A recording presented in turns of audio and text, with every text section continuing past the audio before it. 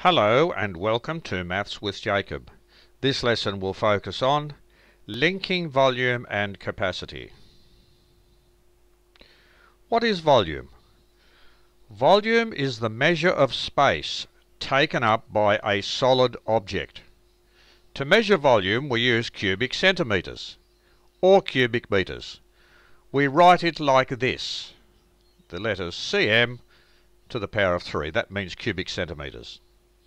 It is important to understand the difference between volume and capacity.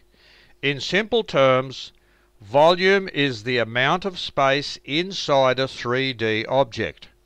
On the other hand, capacity deals with the amount of liquid that the 3D object can hold. What is capacity? Capacity is the amount of liquid that a solid shape can contain.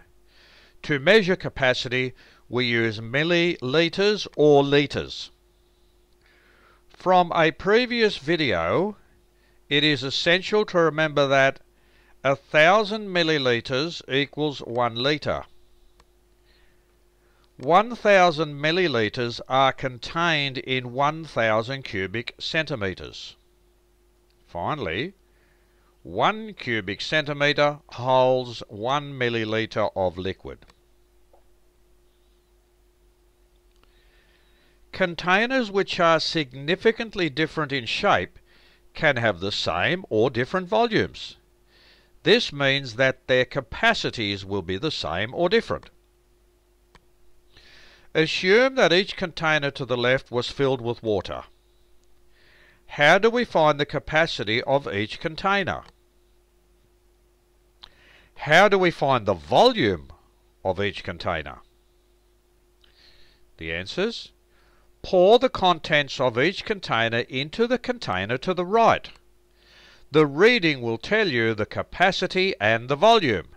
For example, let's assume you poured one of those containers into here and the capacity was 800 millilitres. Let's say the water went up to there. Therefore, the volume has to be 800 cubic centimetres. And that's how you link capacity and volume. 1 cubic centimetre.